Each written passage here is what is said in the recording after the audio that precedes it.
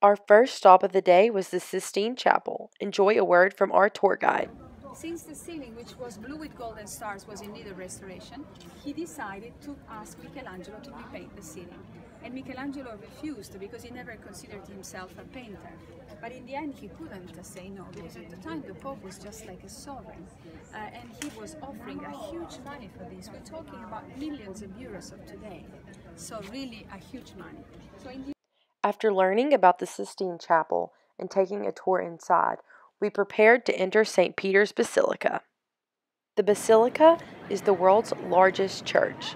It has beautiful ceilings. Enjoy a word from Jenny on her favorite part.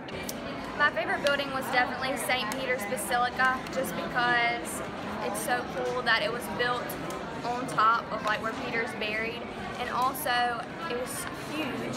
We could see like the American churches compared to the Basilica, and it was so much bigger. Like St. Patrick's in New York isn't even half of the Basilica, so it was just enormous. We could not get enough of the beautiful architecture within.